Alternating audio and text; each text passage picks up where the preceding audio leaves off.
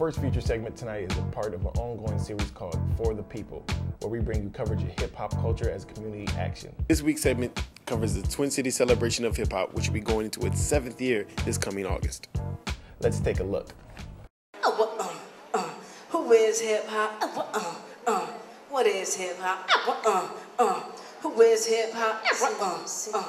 What is hip-hop? The Twin Cities celebration of hip-hop is a 3-day festival / conference that happens in the city of Minneapolis. There's nothing like it anywhere remotely close to the Twin Cities. I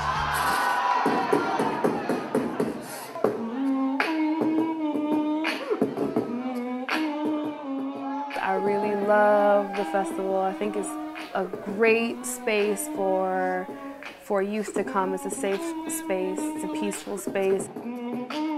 It's very indigenous and very unique to Minneapolis people, to Twin Cities people. Coming together of a lot of different artists in the Twin Cities that might not see each other, get to know each other. I mean, there's a lot of talent in this place at one time.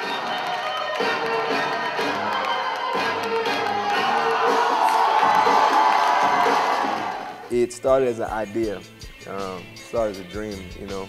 It was myself. I brought an idea to a friend of mine, Larry Lucio. We were throwing this idea back and forth in our heads for about a year about doing a conference and a festival, but rather than just doing hip-hop for hip-hop's sake, try to get people that don't really don't associate themselves with each other to see how alike they are. When you see the event, it's not just about the performers or the people competing, but you have to understand this is youth in your community putting it together. They decide the direction it goes. They decide what it looks like, how it happens, and if they weren't there or weren't present, it would just be another rap show. The thing about hip-hop is that folks typecast hip-hop a lot of times, and they feel like hip-hop is this, hip-hop is that. Hip-hop is just music. Hip-hop is just violence. Hip-hop is just dress. Hip-hop is just this cultural 4-element, 5-element thing. And they don't see that it's a reflection of people. It's like, this is youth culture, this is the way that person is, this is the way that person is, this is the way that person is.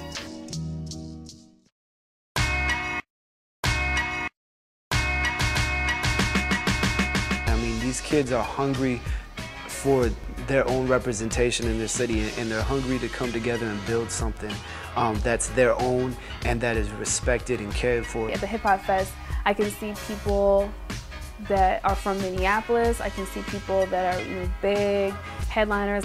I don't get starstruck very often at all. So, but when Jean Grae came there, I remember I couldn't even talk to her. Like she walked right past me. I was so excited, man. We of course have performances by local artists, and we try to balance it out between well-established artists and artists who are just coming up, mainly younger performers who are just getting their taste. Maybe they've never performed before. I work with junior high and high school age students who are getting their first opportunity to write and record songs, and for a lot of them, this event is their first opportunity to perform on stage. My girlfriend started this graffiti, a stencil crew of girls to get some experience holding the can and spraying it, just so they can see different kinds of graffiti, and that it's not a negative thing. It's art, and you can put it on, you can spread your message on your clothes. This is my 4th year organizing the production battle at the Hip Hop Festival. And for us, we get to perform in front of a lot of new people. A lot of people come from out of town and out of state to see different acts, and we get to tap into other people's fans and let them hear our music. But I also really like it because they are trying to educate people. I know this last year they had a topic of discussion being ending gun violence with youth, and I think that's such a big issue right now in Minneapolis. Things like the youth strategy sessions and the youth workshops that are orientated towards community organizing, social justice. We've done them around community unity, we've done them around voter engagement, we've done them around this whole question of, is hip-hop dead, is hip-hop alive, what does that mean for youth culture? How can we build a stronger culture that respects youth and that incorporates their vision and their ideas into the future? I just think it's so important to give back to your community and to invest in our community. I mean, it makes me feel good to be doing something, like it makes me a part of something and helping out other people.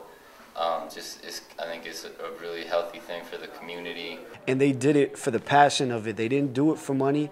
Nobody makes money off this event. The Hip Hop Fest, I do it because it's really fun, and I know that a lot of people look forward to it every year. For me personally though, hip hop was a chance to really network with my brothers and sisters on a positive level instead of all the negativity that I was involved in when I was younger.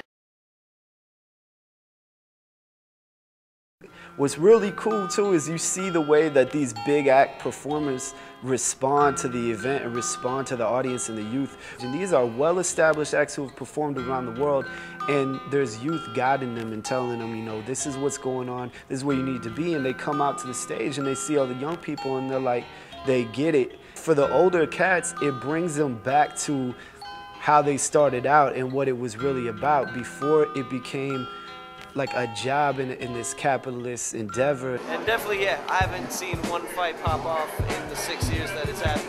There's mad parents during the civil rights era that were like, what are you doing out there?